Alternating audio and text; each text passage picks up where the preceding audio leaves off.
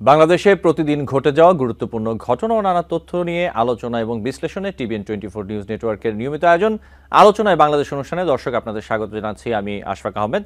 আজকের অনুষ্ঠানে অতিথি হিসেবে আমাদের সাথে যুক্ত আছেন ডক্টর নেহাল করিম, অধ্যাপক, সমাজবিজ্ঞান বিভাগ, ঢাকা বিশ্ববিদ্যালয়, এবং আমাদের সাথে আরও আছেন সিনিয়র সাংবাদিক শিহাব সুমন। আপনাদের দুজনকেই স্বাগত জানাচ্ছি আলোচনায় বাংলাদেশ অনুষ্ঠানে। এবং আপনাদের সাথে আলোচনা শুরু করার আগে আমি কয়েকটি তথ্য এবং ঘটনা একটু তুলে ধরতে চাই আপনাদের সামনে, এবং এই বিষয়গুলো নিয়েই আমরা মূলত আলোচনা করব। এছাড়াও বেশ কিছু বিষয় নিয়ে আলোচনা হবে। প্রথমে যে বিষয়টি রয়েছে তা হচ্ছে বাংলাদেশ আওয়ামী লীগ, জাতীয় পার্টি এরশাদ, জাতীয় সমাজতান্ত্রিক দল, বিকল্পধারা বাংলাদেশ, তরিকত federation, communist party of Bangladesh, LDP সহ 11টি দলকে কোনো রাজনৈতিক কর্মকাণ্ড চালানোর অনুমতি না দিতে অন্তর্বর্তীকালীন নির্দেশনা চেয়ে রিট হয়েছে। এ বিষয়ে আইন সচিব, স্বরাষ্ট্র সচিব, নির্বাচন কমিশন ও পুলিশের মহাপরিদর্শকের প্রতি নির্দেশনা দেওয়ার আর্জি জানানো হয়েছে রিটে। বৈষম্য বিরোধী ছাত্র আন্দোলনের নেতা সার্জিস আলম সহ 3 জন আবেদনকারী হয়ে রিটটি করেছেন। বাকি 2 জন হচ্ছেন মোহাম্মদ আবুল হাসনাত ও মোহাম্মদ হাসিবুল ইসলাম। দশম, একাদশ ও দ্বাদশ জাতীয় সংসদ নির্বাচনের বৈধতা নিয়ে অপর একটি রিটও করেছেন তারা। এবং 11টি দলের বিষয়ে করা এই রিটে জাতীয় পার্টি মঞ্জু, গণতন্ত্রী দল, মার্কিস্ট Leninist Barua O socialist party of বাংলাদেশকে বিবাদী করা হয়েছে। এবং 11টি দলের সব ধরনের রাজনৈতিক কর্মকাণ্ড নিষিদ্ধের পাশাপাশি ভবিষ্যতে সব ধরনের নির্বাচনে অংশগ্রহণ থেকে দলগুলোকে বিরত রাখতে কেন নির্দেশ দেওয়া হবে না সে বিষয়েও রুল চাওয়া হয়েছে এই রিটে। আরেকটি তথ্য যদি আমি তুলে ধরি, জামায়াতের যে আমির আছেন তিনি আজকে একটি অনুষ্ঠানে কথা বলেছেন। সেখানে তিনি বলেছেন যে এদেশে অর্থাৎ বাংলাদেশে ফ্যাসিবাদের আর জায়গা হবে না। জামায়াতের আমির ডক্টর শফিকুর রহমান বলেছেন, আওয়ামী লীগের ভোটের মাঠে ফিরে আসার নৈতিক অধিকার নেই। জামায়াত ক্ষমতায় গেলে জনগণের সেবক হবে। দলমত নির্বিশেষে ফ্যাসিবাদ ঠেকাতে সবাইকে ঐক্যবদ্ধ হওয়ার আহ্বান জানিয়েছেন তিনি। বিএনপির স্থায়ী কমিটির সদস্য মির্জা আব্বাস তিনি বলেছেন, আমরা বলতাম হাসিনাবিহীন বাংলাদেশ চাই, আজকে হাসিনাবিহীন বাংলাদেশ পেয়েছি, এখন আওয়ামীবিহীন বাংলাদেশ করতে হবে। তিনি বলেছেন, আওয়ামী লীগ ভদ্রলোক আর আওয়ামী লীগের গণতন্ত্র পাশাপাশি চলতে পারে না। তিনি আরও বলেছেন যে বাংলাদেশ জামায়াত ইসলামীকে সঙ্গে নিয়ে বিএনপি দেশ সাজাবে। আরেকটি তথ্য আমি যদি তুলে ধরি যে বিএনপির যে জ্যেষ্ঠ যুগ্ম মহাসচিব রুহুল কবির রিজভী তিনি প্রশ্ন তুলেছেন যে শেখ হাসিনার দোসর আরও অনেকেই আছেন, শুধু রাষ্ট্রপতিকে নিয়ে অন্তর্বর্তী সরকার কেন এত ব্যস্ত? তিনি বলেছেন, আপনারা আন্তর্জাতিক অপরাধ ট্রাইব্যুনাল করেছেন, সেখানে অনেকের বিচার হবে, কিন্তু আমরা যদি কাজের বদলে অকাজে বেশি লিপ্ত হয়ে পড়ি, রাজনৈতিক শূন্যতা, সাংবিধানিক শূন্যতা তৈরি করি, তাহলে তা জনগণকে কথা বলা শুরু করবে। এবং তিনি আরেকটি কথা বলেছেন, তা হচ্ছে অন্তর্বর্তী সরকারের বিরুদ্ধে নানা জটিলতা সৃষ্টির অভিযোগ করেছেন রুহুল কবির রিজভী। তিনি বলেছেন, আপনারা শুধু জটিলতার পর জটিলতা তৈরি করছেন কেন? শেখ হাসিনার দোসর তো আপনাদের মধ্যেও আরও অনেকেই আছে, কই তাদের বিষয়ে তো আপনারা কিছু বলছেন না? তিনি প্রশ্ন রেখেছেন। এবং যদি আরেকটি তথ্য দেই তা হচ্ছে বৈষম্য বিরোধী ছাত্র আন্দোলন নতুন নতুন দাবি নিয়ে হাজির হচ্ছে। তাদের প্রতিনিধিরা সরকারেও আছেন, 2 জন উপদেষ্টা আছেন। তাই তাদের এসব দাবির প্রতি সরকারেরও সমর্থন আছে কিনা এই প্রশ্ন তুলেছেন বিভিন্ন রাজনৈতিক দলের নেতারা। ঢাকায় একটি আলোচনা সভা ছিল, সেখানে বেশ কয়েকটি রাজনৈতিক দল অংশ নেয়। বিপ্লবী ওয়ার্কার্স পার্টি এটি আয়োজন করেছিল। বিপ্লবী ওয়ার্কার্স পার্টি সরকারের 80 দিন নিয়ে 10টি পর্যবেক্ষণ সেখানে তুলে ধরে, এবং সেখানে বলা হয় অন্তর্বর্তী সরকারের সদিচ্ছার ঘাটতি না থাকলেও তাদের মধ্যে সমন্বয়হীনতা, স্লোত গতি, সরকার পরিচালনায় অভিজ্ঞতা ও দূরদর্শিতার অভাব রয়েছে। গত 80 দিনে তাদের নানা বেফাস ও আবেগপ্রবণ কথাবার্তায় তাদের লক্ষ্য উদ্দেশ্য নিয়ে জনমনে বিভ্রান্তি সুযোগ তৈরি করে দিয়েছে। এবং রাষ্ট্রপতির পদত্যাগের দাবিতে বঙ্গভবন ঘেরাও কর্মসূচির সমালোচনা করে মাহমুদুর রহমান মান্না বলেছেন, এটি ভালো বার্তা দেয়নি। আন্দোলনকারীরা সরকারের থেকেই সরকারের কাছে দাবি জানাচ্ছে। তিনি বলেন, পথ একটাই, ন্যূনতম ঐক্য গড়ে তুলতে হবে। এই সরকার যেন বুঝে এজেন্ডার বাইরে যেন তারা না যায়।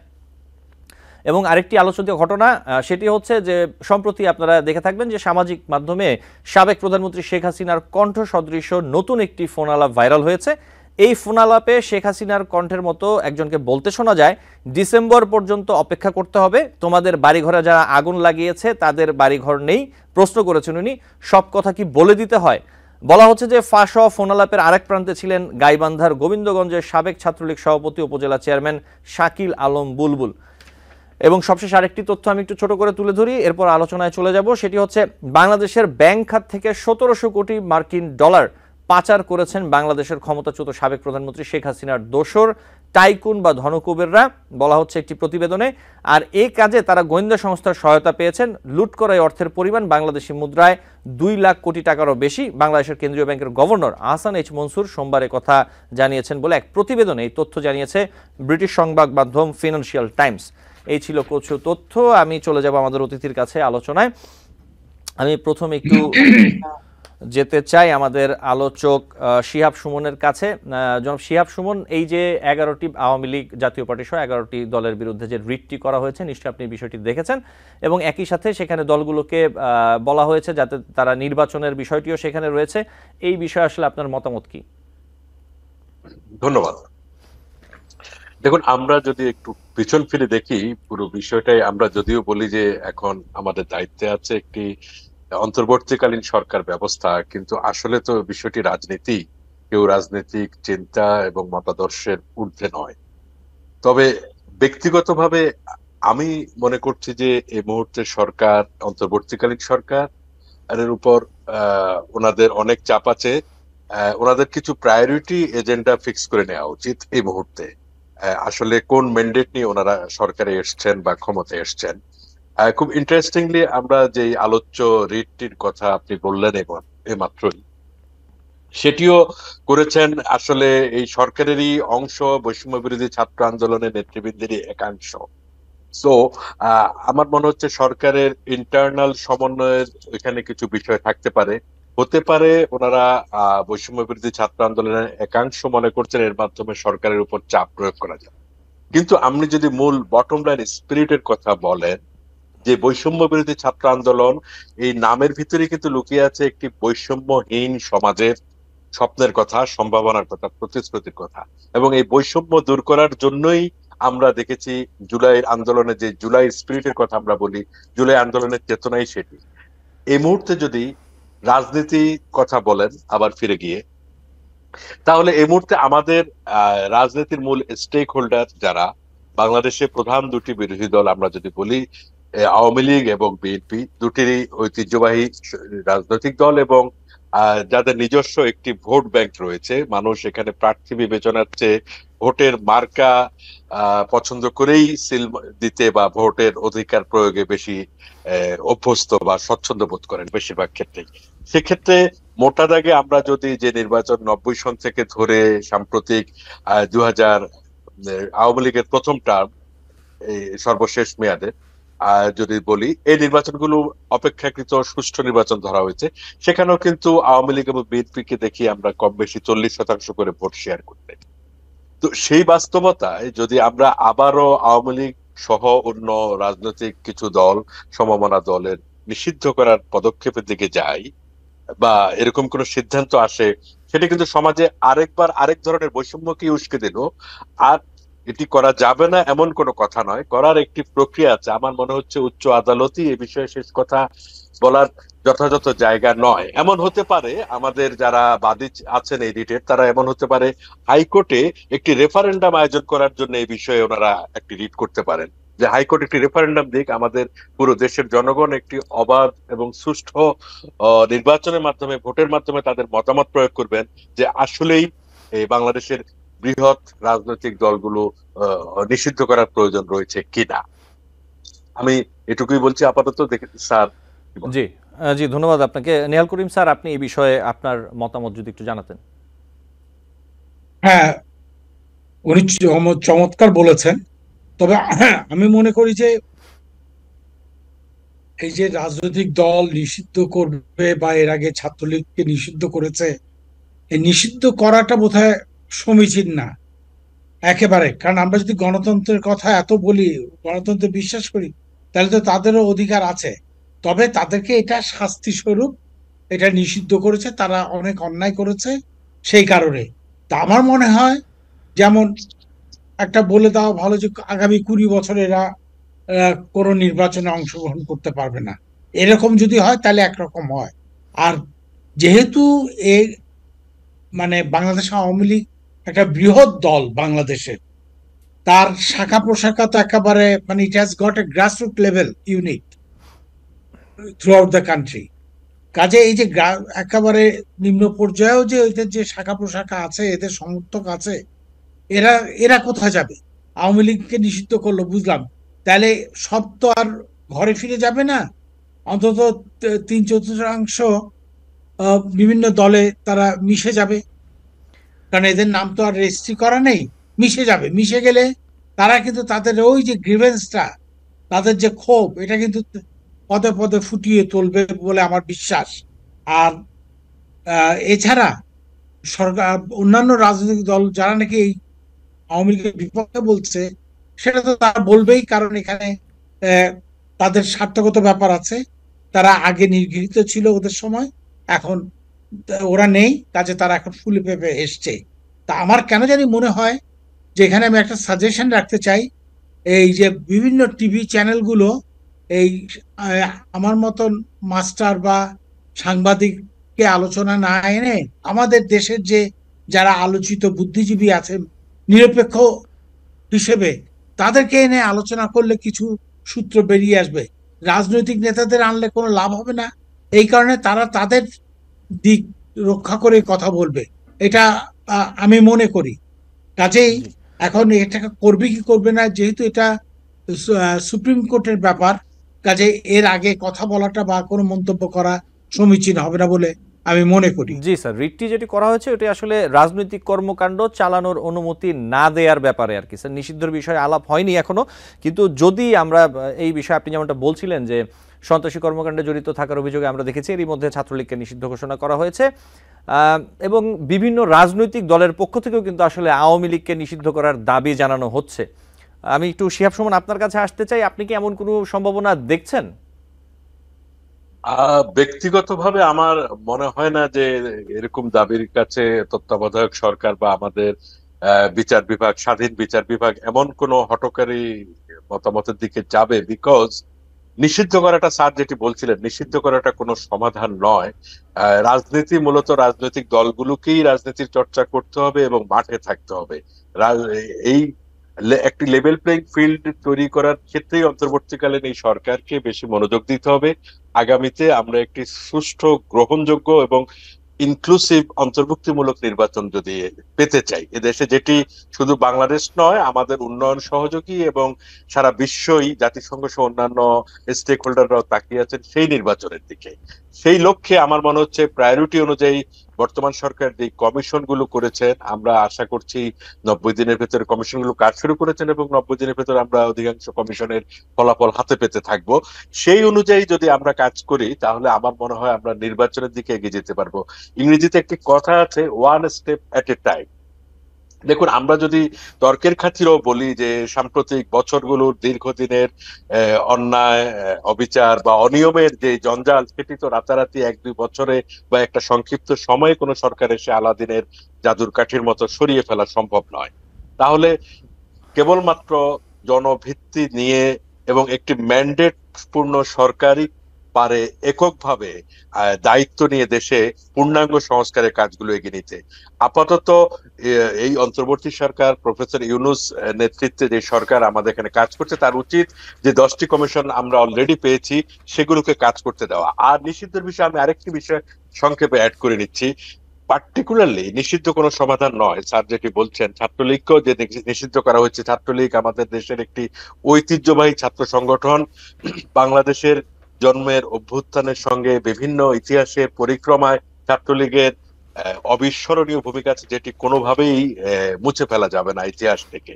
সে বাস্তবতায় ছাত্রলীগের সাম্প্রতিক যদি ছাত্রলীগের নেতা কর্মীর কোনো অনিয়মের অভিযোগ আসে, সুনির্দিষ্টভাবে বাংলাদেশের প্রচলিত আইনও তার বিচারের ব্যবস্থা আছে।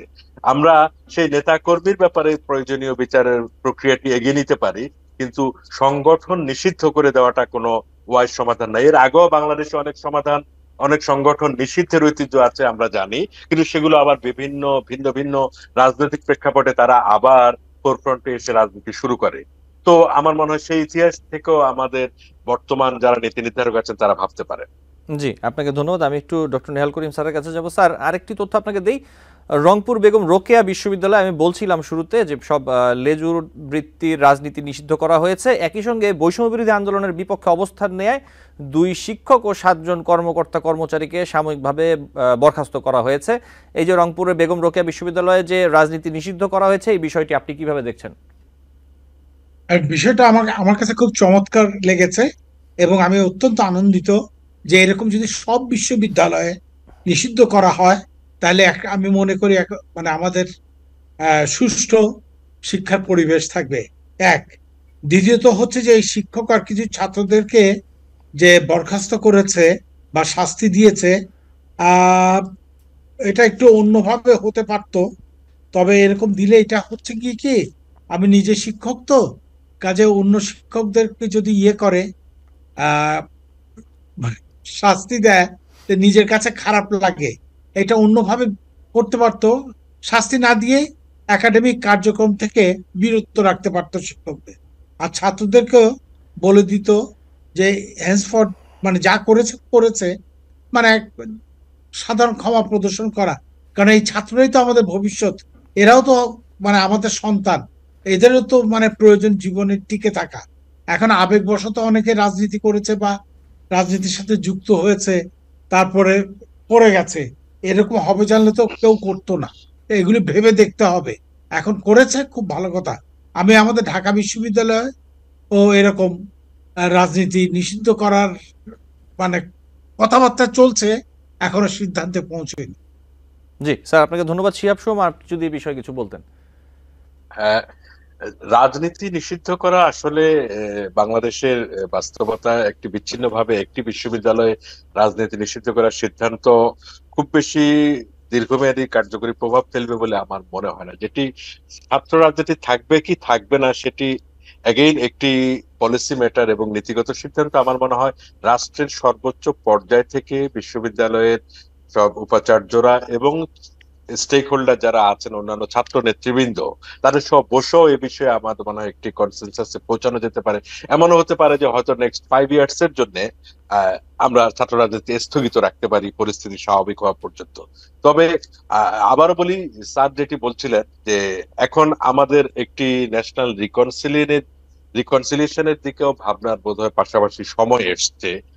চারদিক থেকে আমরা যদি ঠকবাজতে গা উজাড় হয়ে যাবার দশা হয়, যে বিগত সরকারের সহযোগী ছিলেন বা ছিলেন না বা আশেপাশে ছিলেন এমন লোকগুলোকে যদি পর্যায়ক্রমে সবগুলো জায়গা থেকে আমরা কনটেক্সটটা ব্যাকগ্রাউন্ডে বিবেচনা না নিয়ে যদি ঢালাও ভাবে কোনো ব্যবস্থা নিতে যাই, সেক্ষেত্রে আমার মনে হয় আরো বড় সংকটের দিকে আমরা যাব। সমাধান হিসেবে এমন হতে পারে যে প্রতীকী অর্থে আমরা কিছু সিগনিফিকেন্ট ক্যারেক্টার যারা রেসপন্সিবল তাদেরকে আমরা বিচারের আওতায় এনে একটি জেনারেল অ্যামনেস্টি ঘোষণা করা যেতে পারে, যেটির ঐতিহ্য আমরা দেখেছি 71 পরবর্তী সময়ে বঙ্গবন্ধু শেখ মুজিবুর রহমানও এরকম দৃষ্টান্ত স্থাপন করেছিলেন যুদ্ধাপরাধীদের ক্ষেত্রে। জি, আপনাকে ধন্যবাদ। আমি আপনাদের সাথে আবার আলোচনায় ফিরবো, আমাকে একটি ছোট্ট বিরতি নিতে হবে। দর্শক, আলোচনায় বাংলাদেশ অনুষ্ঠানে নিচ্ছে একটি বিরতি, ফিরে এসে আলোচনা চালিয়ে যাব। টিভিএন 24 টেলিভিশন দেখতে আজই কল করুন 7187776556। লগ ইন করুন www.totalcablebd.com। দর্শক, আলোচনায় বাংলাদেশ অনুষ্ঠানে আপনাদের আবারও স্বাগত জানাচ্ছি। আমাদের সাথে আজকে আছেন দুজন অতিথি, ডক্টর নিহাল করিম, অধ্যাপক সমাজবিজ্ঞান বিভাগ, ঢাকা বিশ্ববিদ্যালয়, এবং শিহাব সুমন, সিনিয়র সাংবাদিক। আপনাদের দুজনকে আবারও স্বাগত জানাচ্ছি।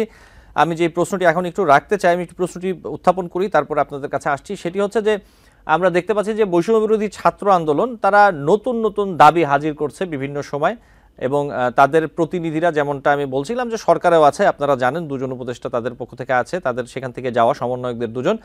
এখন অনেক রাজনৈতিক দল আসলে প্রশ্ন তুলছে, ব্যক্তি প্রশ্ন তুলছে যে এই যে তাদের এইসব দাবির প্রতি কি সরকারেরও আসলে সমর্থন আছে কিনা, এমন প্রশ্ন বিভিন্ন রাজনৈতিক দলের নেতারা তুলছেন। এই বিষয়টি আপনি কিভাবে দেখছেন? শিহাব সুমন, আপনি যদি আমাকে একটু বলতেন। ধন্যবাদ। আমার ব্যক্তিগত পর্যবেক্ষণ আসলে এই মুহূর্তে সরকারে আমরা যাদের দেখি বা সরকার কারা চালায়, ব্যক্তিগতভাবে আমার এই গত 2 মাস প্রায় মাসের বেশি, 2.5 মাসের পর্যবেক্ষণে সরকারের কর্মকাণ্ডে মনে হচ্ছে সরকারের ভিতর অনেক ক্ষুদ্র ক্ষুদ্র স্টেক বিষয়গুলোকে অনেক ক্ষেত্রে ম্যানিপুলেট করেন, ম্যানুভার করেন বা গাইড করার চেষ্টা করেন। সেক্ষেত্রে আমাদের একটি বড় স্টেক এই সরকারের বা ফোর্স, আমরা যদি বলি বৈষম্য বিরোধী ছাত্র আন্দোলনের নেতৃবৃন্দ। কিন্তু এটি বুঝতে হবে যে রাস্তার মাঠের আন্দোলন একভাবে পরিচালিত হয়, আর state machinery and mechanism it's a different mode of operation. সম্প্রতি আমরা লক্ষ্য করলাম দুটি বড় ঘটনা, নজিরবিহীন ঘটনা বাংলাদেশে অবশ্যই। দাবি আদায়ের জন্য ছাত্র সমাজ, বৈষম্য বিরোধী ছাত্র আন্দোলনের নেতৃবৃন্দ হাইকোর্টে অবস্থান নিলেন, হাইকোর্ট ঘেরাও করলেন উচ্চ আদালতে, যার ফলশ্রুতিতে আমাদের চিফ জাস্টিস কয়েকজন বিচারপতিকে একযোগে বিচার কার্য থেকে দূরে রাখলেন। এবং এই বিষয়গুলোর একটা কনসিকুয়েন্স আছে আগামী দিনে আমাদের বিচার ব্যবস্থার উপরে, আমরা হয়তো দেখবো। একইভাবে রাষ্ট্রপতির অপসারণের দাবিতে ছাত্রদের এক অংশকে আমরা দেখতে পেয়েছি বঙ্গভবন ঘেরাও করা। বিষয় হচ্ছে যে আমাদের বাস্কেটে আসলে দেয়ার আর হান্ড্রেডস অফ ডিমান্ডস। বুঝতে হবে এই সময় আমাদের খুব কম, এটি কি আসলে এই মুহূর্তে প্রায়োরিটি কিনা। একটি সুষ্ঠু অন্তর্ভুক্তিমূলক আগামী নির্বাচন বাস্তবায়নের জন্য আসলে রাষ্ট্রপতি পদে থাকা না থাকা কতটা জরুরি।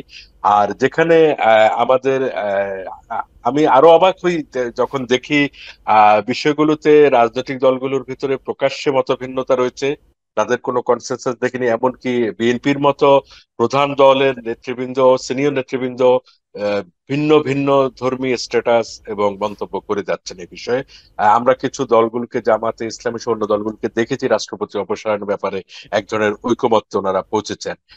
আজকে বিএনপির একজন সিনিয়র নেতা মির্জা আব্বাস বলেছেন জি। জামায়াতে ইসলামীকে সঙ্গে নিয়ে ওনারা নতুন বাংলাদেশ গড়বেন। তো আসলে এগুলো আমার মনে হচ্ছে, আমরা আগেও দেখেছি রাজনৈতিক সরকারের সময় সরকার মাঝে মাঝে বিভিন্ন দাবি মাঠে ছেড়ে দিয়ে অনেক সময় ফিডব্যাক বোঝারও চেষ্টা করেন যে মানুষের মনোভঙ্গি কি।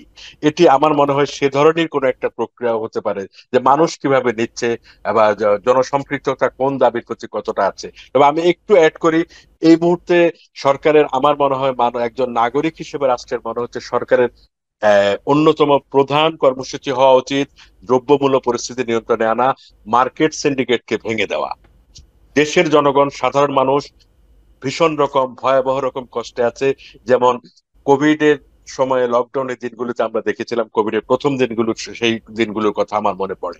কিন্তু এই অবস্থা যদি অনির্দিষ্টকাল চলে, আমার মনে হয় মানুষ আবারও হয়তো সংক্ষুব্ধ হয়ে আবার অন্য কোনো রকম ভাবে রাস্তায় নেমে আসে কিনা, অন্য কোনো দাবিতে, সেটা নিয়ে আমার উদ্বেগ থেকেই যাচ্ছে। জি, আপনাকে ধন্যবাদ। ডক্টর নেহাল করিম স্যার, আপনি যদি এই বিষয়ে কিছু বলতে চান। মানে খুব মূল্যবান প্রশ্ন। বাংলাদেশকে যদি আমরা মানে উন্নত দেশগুলোর সাথে তুলনা করে, এটা ভুল হবে। Bangladesh cannot B compared with any European country, প্রথম কথা। এবং আমরা যা কিছু করব, যা কিছু ভাববো, আমাদের আর্থ সামাজিক কাঠামোর পরিপ্রেক্ষিতে ভাবা উচিত। এখন ছাত্ররা ডিমান্ড করে নিয়ে আসছে, ওরা এই দাবি দিচ্ছে, ওই দাবি দিচ্ছে, মানে নিশ্চয়ই তাদেরকেও কেউ পরামর্শ দিচ্ছে। নাহলে তো ছাত্রদের জানার কথা না, অন্তত সুপ্রিম কোর্টে কোন বিচারপতি কি অন্যায় করেছে বা কখন কি রায় দিয়েছে, এগুলো তো তারা নোট করেনি। আর দে গাইডেড বাই এনিওয়ান? এগুলো একটা প্রশ্ন থেকে যায়। সেটা যদি হয়, তাহলে ছাত্র আগামীতে আরো দুঃসময় আসবে। এই কারণে আমরা যদি সব সময় ছাত্রদের কথা শুনি, ছাত্রদের দাবিগুলো মেনে নেই বা কনসিডার করি, তাহলে এটা বাড়তেই থাকবে, বাড়তেই থাকবে। তাইলে আর মানে অন্যরা কেউ কিছু কোনোখানে করতে পারবেন না। কাজে আমি মনে করি সর্বপ্রথম যেটা কাজ হচ্ছে, সমগ্র দেশে শান্তি শৃঙ্খলা বজায় রাখা, আইনের শাসন যাতে থাকে। দ্বিতীয়ত দ্রব্যমূল্য যে ঊর্ধ্বগতি, এটাকে কমিয়ে আনা। তবে আমি মনে করি দ্রব্যমূল্যের বাড়তি চাওয়াটা হচ্ছে গিয়ে, বন্যা হয়েছে, বন্যার কারণে অনেক ফসল নষ্ট হয়ে গেছে, কাঁচামরিচ থেকে শুরু করে, যাই হোক, আমরা সবাই জানি। আর বাজার সিন্ডিকেট তো আছেই, এটা আপনারাও যেমন জানেন, আমরাও জানি। শুধু এটার বিরুদ্ধে কোনো ব্যবস্থা নেওয়া হচ্ছে না। তো এখন যেটা নাকি আমাদের জন্য খুব জরুরি, এই বাংলাদেশের আর্থসামাজিক কাঠামোর পরিপ্রেক্ষিতে। 16 বছর তারা ছিল, কাজে আমরা 16 মাসও অপেক্ষা করছি না। এই এর মধ্যেই আমরা নানান রকমের কথা বলছি, অমুক করছি। আর বিশেষ করে রাজনৈতিক দলগুলো যা বলবে তা শুনে যেতে হবে। তাদের মতন কোনো কাজ করলে কিন্তু কাজ হবে না, কারণ প্রত্যেকটা রাজনৈতিক দলের নিজস্ব স্বার্থ আছে। কাজে তারা সেই স্বার্থ চরিতার্থ করতে চাইবে। কাজে এখানে আমি মনে করি না বাংলাদেশে কোনো রাজনৈতিক দল জনগণের কল্যাণের জন্য রাজনীতি করে বা ভাবে। তারা নিজেদের কল্যাণের কথা ভাবে। এই আওয়ামী লীগের আগে যারা ক্ষমতা ছিল তারাও একই কাজ করেছে, মুদ্রার এপিঠ ওপিঠ যে যাই বলুক। কাজেই ইন্ডিয়ার, ভারতের এক সিনেমা অভিনেতা নানা পাটেকর, উনি বলেছেন যে রাজনীতিতে যদি অর্থ লাভের কোনো আশা না থাকে তাহলে 90% লোক ছিটকে পড়বে, রাজনীতিতে আসবে না। এরকম আছে। কাজে আমাদের ভাবতে হবে আমরা যা কিছু করব বাংলাদেশের আর্থ সামাজিক কাঠামোর পরিপ্রেক্ষিতে আমাদের ভাবা উচিত, করা উচিত। সবাই সব বললে শোনাটা উচিত না। জি নিহাল করিম স্যার, আপনাকে ধন্যবাদ। আমি আবার আসবো। আমি একটু শিহাব সুমন আপনার কাছে যেতে চাই, যে প্রশ্নটি রাখতে চাই যে 2007-8 সালে যে তত্ত্বাবধায়ক সরকার ছিল তার উপদেষ্টা দায়িত্ব পালন করেছেন ডক্টর হোসেন জিল্লুর রহমান। তিনি একটি বাংলাদেশের গণমাধ্যমে একটি সাক্ষাৎকার দিয়েছেন। সেখানে তিনি একটি জায়গায় বলেছেন একটি প্রশ্নের উত্তরে যে সরকার যদি, অর্থাৎ এই অন্তর্বর্তীকালীন সরকার কথা বলেছেন, সরকার যদি এই জনসমর্থনকে টেকেন ফর গ্র্যান্টেড বা নিশ্চিত বিষয় বলে ধরে থাকে তাহলে বড় ধরনের ভুল হবে। এ সরকার কোনো নির্বাচনী পরীক্ষা দিয়ে ক্ষমতা গ্রহণ করেনি। এই বিষয়টি আসলে যে বললেন, আসলে এই বিষয়টি আপনার মতামত কি? এই অন্তর্বর্তীকালীন সরকার কি বিষয়টি অনেকটা টেকেন ফর গ্র্যান্টেডই নিচ্ছে আপনার কাছে মনে হচ্ছে? জি, আমি ডক্টর হোসেন জিল্লুর রহমানের সঙ্গে অনেকটাই একমত। আমার মনে হচ্ছে গণ অভ্যুত্থানের যে যেই জনরোষ থেকে এই সরকারের তৈরি এবং 5ই আগস্ট পূর্ববর্তী এবং অব্যবহিত পরের দিনগুলোর কথা মাথায় রেখে এই সমস্যা, এই বাস্তবতা কিন্তু সবসময় একই রকম চলমান থাকবে না। এটি রাজনীতি একটি প্রবহমান নদীর পানির মতো। এটি ক্ষণে ক্ষণে দিকে দিকে বাঁক পরিবর্তন করে এবং রং পরিবর্তন করে, গতিও পরিবর্তন করে। স্যার হোসেন জিল্লুর রহমান স্যার যেটি বলছেন, উনি যথেষ্ট প্রাজ্ঞ মানুষ এবং সরকার একসঙ্গে আমার মনে হচ্ছে অনেক বেশি এভিনিউ ওপেন করে ফেলছেন, যেটি একসঙ্গে ডিল করা। এই সরকারের যেহেতু কোনো তৃণমূলে কর্মী বাহিনী নেই এবং প্রশাসন থেকে সর্বতভাবে সহযোগিতা পাচ্ছেন না ওনারা অনেক ক্ষেত্রে। আমরা গত এক সপ্তাহে কয়েকজন উপদেষ্টাকে এই বিষয়ে মন্তব্য রাখতে শুনেছি। অন্তত 2জন উপদেষ্টা প্রকাশ্যে মন্তব্য করেছেন। একজন তো বলেই ফেললেন যে কাঙ্ক্ষিত মাত্রায় সমর্থন এবং সহযোগিতা পাওয়া না গেলে ওনারা বিকল্প পদ্ধতিতে নতুন লোক নিয়োগের কথা ভাববেন, which is very alarming.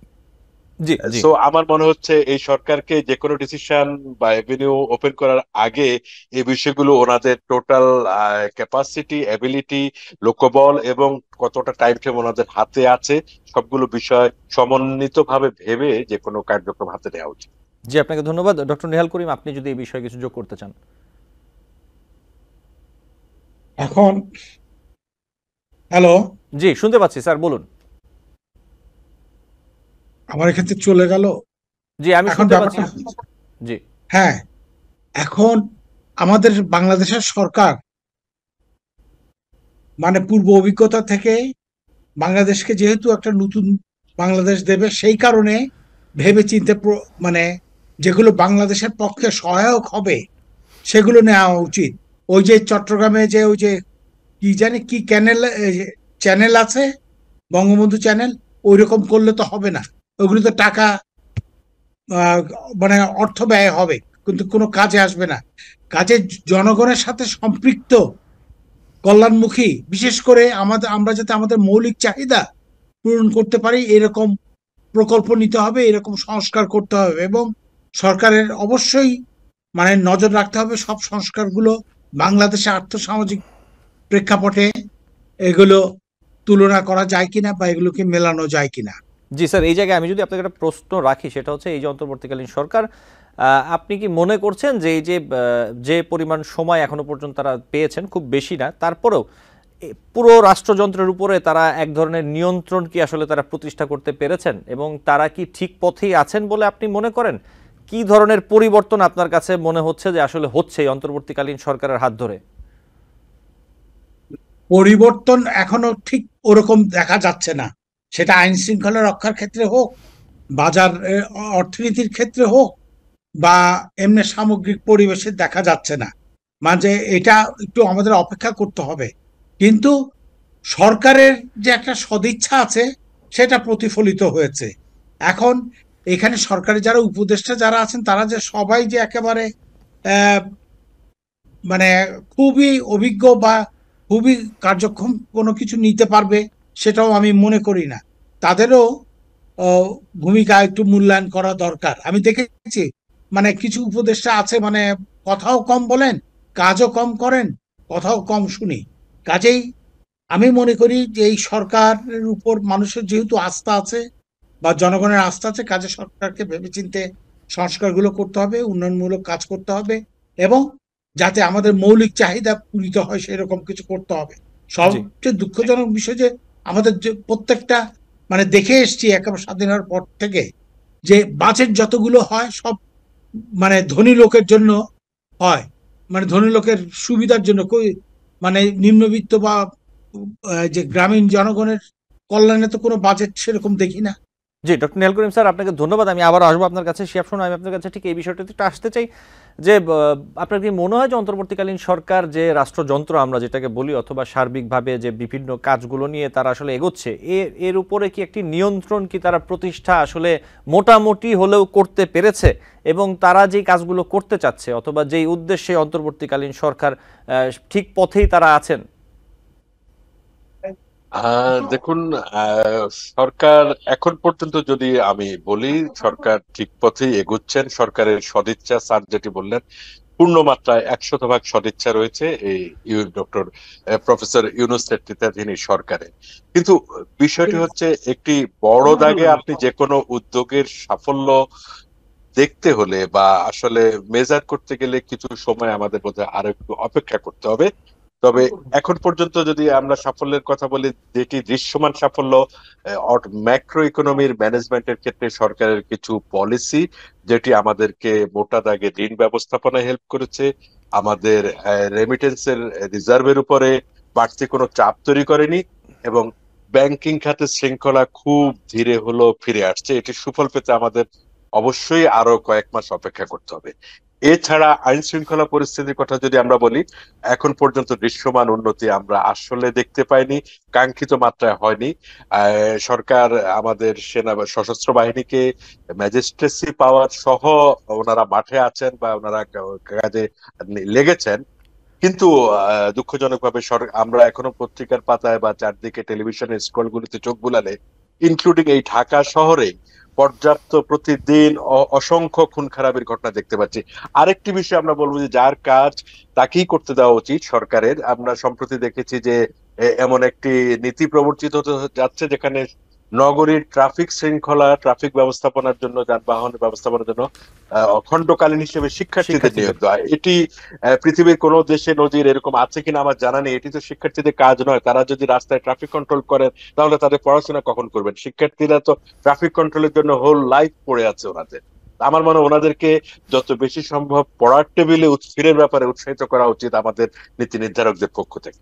জি, এবং এই যে জুলাই আন্দোলনের যে স্পিরিটটা আসলে ছিল, জুলাই অগস্টে আমরা যদি বলি যে গণ আন্দোলন হলো ছাত্র জনতার, এখন কি আসলে সময়ের সাথে আপনি কি মনে করছেন যে বৈষম্য বিরোধী ছাত্র আন্দোলন বলি অথবা জনগণের যে অংশ আসলে বিগত সরকারের বিরুদ্ধে মাঠে নেমেছিল অথবা যারা সোচ্চার ছিল, এই স্পিরিটটা কি আগের মতোই আছে বলে আপনি মনে করেন? না, এই স্পিরিট অবশ্যই আগের মতো নেই এটি, এবং আসলে থাকার সম্ভাবনা থিওরিটিক্যালি একটি আন্দোলন এত দীর্ঘ সময়ব্যাপী একই মাত্রায় বা একই আদর্শ উদ্দেশ্য নিয়ে পরিচালিত হয় না। 5ই আগস্টের যে বাস্তবতা ছিল, বিভিন্ন মত পথ বিশ্বাসের মানুষ, এমনকি সাধারণ জনগণ এসে একত্রিত হয়ে রাস্তায় নেমেছিলেন একটি স্বৈর শাসন, ফ্যাসিজম এবং দুঃশাসনের প্রতিবাদে। আমাদের শেখ হাসিনা সরকারের উৎখাতের পরে এখন একটি ভিন্ন বাস্তবতা। এখন একটি বড় অংশের জন্য কাঙ্ক্ষিত লক্ষ্য অর্জিত হয়ে যাওয়াতে ওনারা ঘরে ফিরে গেছেন। সভাপতি এখন রাস্তার জনসমাবেশ বা আন্দোলনে আপনি আগের চেয়ে সিগনিফিকেন্টলি অনেক কম সংখ্যক উপস্থিতি দেখবেন, এটি স্বাভাবিক। জি, এবং আমি আপনার কাছে আরেকটি প্রশ্ন রাখি, আমি এরপরে নিহাল করিম স্যারের কাছে যাব। সেটি হচ্ছে যে আপনি নিশ্চয়ই এরই মধ্যে দেখেছেন অথবা শুনেছেন বিষয়টি যে সাবেক প্রধানমন্ত্রী শেখ হাসিনার কণ্ঠ সদৃশ্য একটি নতুন ফোন আলাপ ভাইরাল হয়েছে, এবং সেইখানে যে কথা আমরা শুনতে পাচ্ছি, শেখ হাসিনার কণ্ঠের মতো একজনকে বলতে শোনা যাচ্ছে যে ডিসেম্বর পর্যন্ত অপেক্ষা করতে হবে। এবং আরেকটি বিষয় হচ্ছে যে ভয়েস অফ আমেরিকাকে আওয়ামী লীগের যে সাংগঠনিক সম্পাদক শফিউল আলম চৌধুরী, তিনি বলেছেন যে অন্তর্বর্তী সরকারের বিরুদ্ধে তারা শীঘ্রই আন্দোলন শুরুর পরিকল্পনা করছেন। এমন কোনো সম্ভাবনা আপনি দেখছেন কিনা সাংবাদিক হিসেবে? চারপাশে কি খবর পাচ্ছেন যদি একটু বলতেন আমাদের। দেখুন, প্রথমত আপনার প্রশ্নের প্রথম অংশ যদি আমি বলি, সাবেক প্রধানমন্ত্রী শেখ হাসিনার কণ্ঠ সদৃশ একটি বিষয় গত বেশ কয়েক ঘন্টা ধরে, আমি বলি যে গত প্রায় দুদিন ধরে সোশ্যাল মিডিয়ায় খুবই টক অফ দ্য কান্ট্রিতে পরিণত হয়েছে।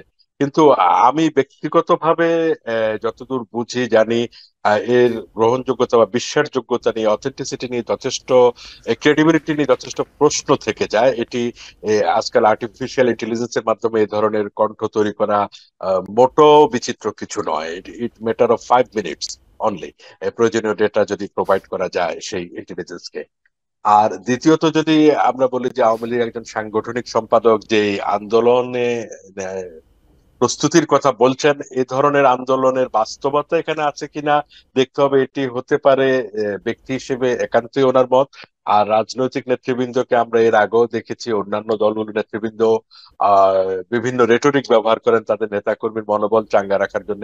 আওয়ামী লীগ এখন যে আওয়ামী লীগ সারা দেশে আওয়ামী লীগের নেতাকর্মীরা যেভাবে বিশৃঙ্খলা এবং পলায়নপরতার ভিতরে এই মুহূর্তে রয়েছেন, অনেকেই ফিউজিটিভ, কেউ দেশের বাইরে, কেউ কোথায় আছেন জানি না আমরা। এই অবস্থায় আমার মনে হয় না যে আরেকটি সুসংগঠিত আন্দোলন গড়ে তোলার মতো বাস্তবতা আগামী কয়েক মাসও আওয়ামী লীগ অর্জন করেছে বা করবে।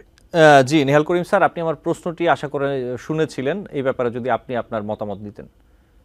আচ্ছা, ওই প্রশ্নের উত্তর দেওয়ার আগে আমি একটা কথা বলি, যেটা শিহাব সাহেব বললেন, এই যে মানে ওই প্রসঙ্গে যে রাস্তায় যে ছাত্রীদের নামিয়েছে ট্রাফিক পুলিশ হিসেবে, তো বা ট্রাফিক কন্ট্রোল করার জন্য, আমি মনে করি ছাত্রীদের নামানোর দরকারটা কি? আমাদের আনসার কি হয়েছে, বিজিবি কি হয়েছে, সেনাবাহিনীর সদস্য, এরা তো সব বসে আছে, এদেরকে নামায় না কেন? এদেরকে নামালে তো আরো চমৎকার হবে। আমাদের তো প্রত্যেকটা বাঙালির মধ্যে বা বাংলাদেশের মধ্যে একটা ভয়, সেনাবাহিনীর প্রতি একটা ভয় কাজ করে, যেটা অন্য কোনো বাহিনীর প্রতি করে না। তো ওদেরকে নামায় না কেন? তাহলে তো কাজ হয়ে যায়। ছাত্রীদের তো নামানোর দরকার নেই বা ছাত্রদের নামানোর দরকার নেই। এনিওয়ে, এখন আপনার প্রশ্নের উত্তরটা দিচ্ছি। সেটা হচ্ছে যে এখন এরকম অনেক কিছু হবে, এর গলার সাজ, ওইটা অমুক সমুক নানান রকমের গুজব, আবার ওই যে কি বলে ইউটিউব আছে, বিভিন্ন কিছু আসবে, এগুলি নিয়ে মাথা ঘামানোর দরকার নাই। আমার বিশ্বাস সহসা কিছু হচ্ছে না বা হবেও না, হওয়ার আশাও নেই। এটা এটা আমি নিশ্চিত, যে যাই বলুক। কারণ এইটা ছাত্র জনতা এমন ভাবে জেগেছে, সহজে অন্য কেউ আর রাস্তায় আসবে না। সেই কারণে আমি মনে করি এরকম গুজবে কান না দেওয়া, কাজে এগুলিতে কোনো রকম ভয় বা আশঙ্কা করারও কোনো কিছু নেই, এটা হবে না। স্যার, আমরা অনুষ্ঠানের শেষ পর্যায়ে আছি। আমি আপনার কাছে ছোট্ট করে একটি প্রশ্ন রাখি, যে রাষ্ট্রপতির পদ থেকে মোহাম্মদ শাহাবুদ্দিনকে সরানোর ব্যাপারে রাজনৈতিক ঐক্যমতের চেষ্টা চলছে, আলাপ আলোচনা চলছে, রাজনৈতিক দলগুলো তাদের মধ্যে বৈঠক করছে, আমরা দেখতে পাচ্ছি। আপনি কি মনে করেন যে এ ব্যাপারে তারা একটি রাজনৈতিক সিদ্ধান্তে পৌঁছতে পারবেন? এখানে তো স্বার্থগত ব্যাপার কাজ করছে, সেজন্য সিদ্ধান্তে পৌঁছতে দেরি হচ্ছে।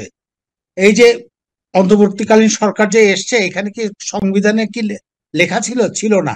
এখন রাষ্ট্রপতি চলে গেলে সংবিধান মানে ওই পদ শূন্য হয়ে যাবে, কাউকে বসিয়ে দিলে তো হয়। প্রফেসর রেহমান সোহানকে বসিয়ে দিই, কেউ কিচ্ছু বলবে না, কারণ উনি তর্কের ঊর্ধ্বে, আমি বিতর্কের ঊর্ধ্বে। কাজে এরকম যদি আমরা স্টেপ নিতে পারি, ডক্টরিন অফ নেসেসিটি বলে না, কাজে সেইটাও হতে পারে। এগুলি নিয়ে খামাখা কসলাকসলি করা উচিত না। আর রাজনৈতিক দলরা কোনো সময় এক হবে না, একক সিদ্ধান্তে আসতেও জি পারবে। স্যার, আপনাকে ধন্যবাদ, আমাদের সময় একদম শেষ। জাস্ট শিহাব সুমন, আপনি যদি আমাকে একটু বলতেন, আপনি কি মনে করেন যে তারা রাজনৈতিক সিদ্ধান্তে পৌঁছতে পারবেন শেষ পর্যন্ত? আমার মনে হয় না ব্যক্তিগতভাবে যে খুব সহজে এ বিষয়ে রাজনৈতিক দলগুলো কোনো ঐক্যমত্যে পৌঁছাবে, কারণ এখানে প্রত্যেক স্টেক হোল্ডারের যার জি। যার নিজস্ব ওপিনিয়নের বিষয় জনাব আছে এবং শিহাব সুমন, পারস্পরিক শিহাব শঙ্কা। সুমন, আমি আন্তরিকভাবে দুঃখিত, আমাদের সময় একদম শেষ। অতিরিক্ত সময়ে কথা বলছি, নিশ্চয়ই অন্য কোনো দিন আপনাদের সাথে আবারও কথা হবে, আবারও আমাদের দর্শকদের সামনে আপনাদের মূল্যবান মতামত তুলে ধরবেন। দর্শক, আলোচনায় বাংলাদেশ অনুষ্ঠানে আজ এই পর্যন্তই। পরবর্তী অনুষ্ঠান দেখার আমন্ত্রণ জানিয়ে বিদায় নিচ্ছি।